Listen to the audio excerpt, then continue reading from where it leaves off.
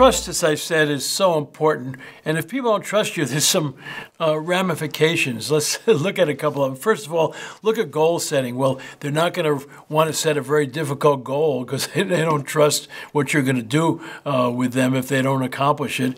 And, in terms of having important, honest conversations, boy, they're not going to come to you and say, this is an area that I could really use some help. They're going to just, kind of cover up areas that are a problem. And boy, are they going to think that they like you to be their manager and micromanage them or tell them what to do? No way. When they see you coming, they're going to be heading the other way. So building trust is going to bring people together, and they're going to be honest around goal setting. They're going to be honest with you in terms of things that they need and their strengths and weaknesses, and they're going to really, in the long run, love you as their manager.